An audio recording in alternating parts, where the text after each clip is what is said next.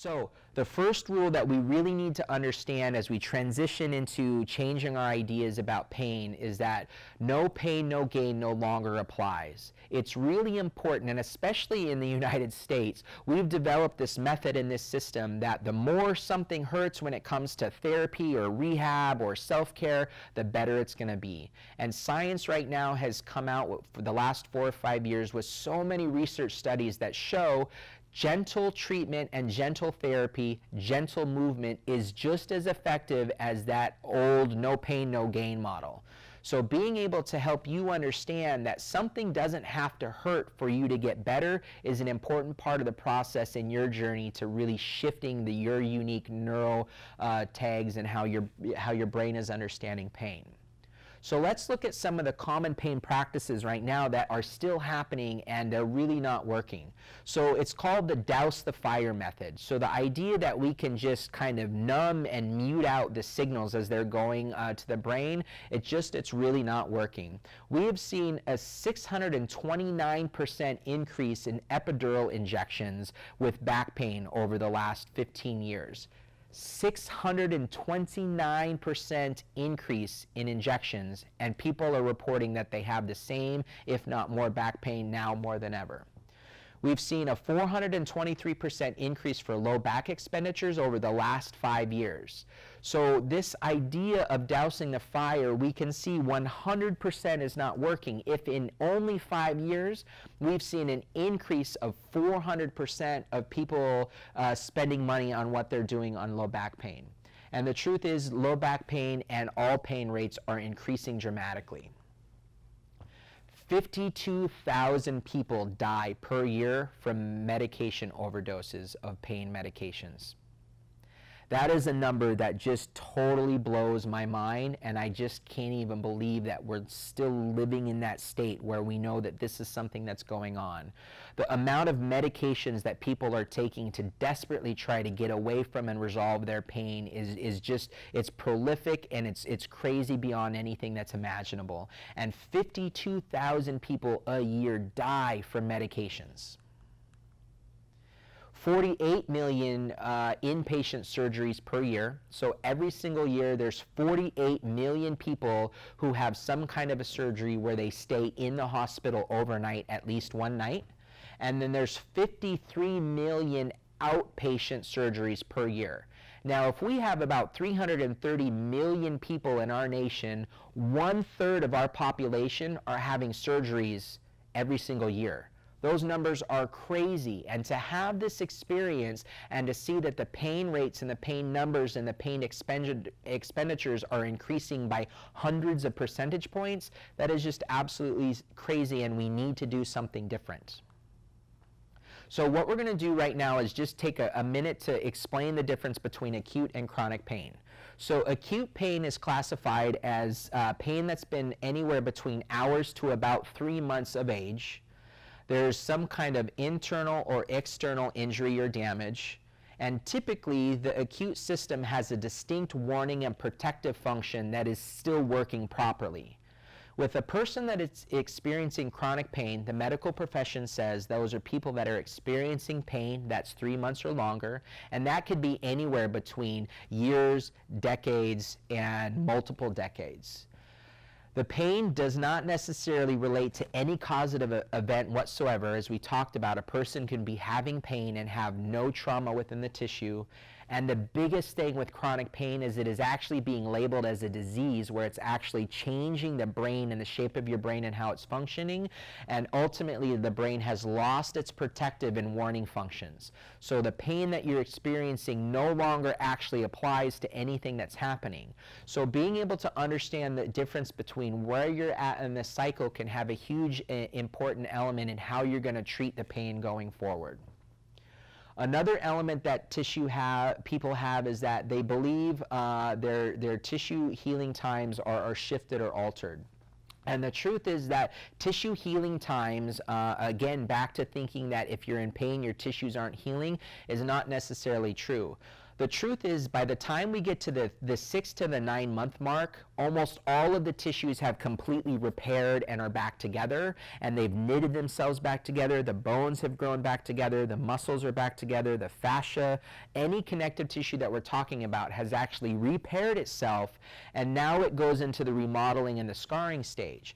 But people believe that the tissues are actually traumatized and they're still broken or they're torn apart, and that's just not true. So our beliefs also increase our pain levels. And what a lot of people believe is that they believe that all pain is bad. And the truth is that pain is not bad. Pain is an actual important vital function that we need to be able to protect ourselves. So if I'm walking and I step on something sharp, it lets me know that, oh my gosh, I just injured my foot. Now, a lot of people who are experiencing chronic pain or stress-related pain and chronic pain from that capacity, now the pain mechanism from a protective aspect is really not working appropriately, and so that can have a huge impact on how we are connecting to pain.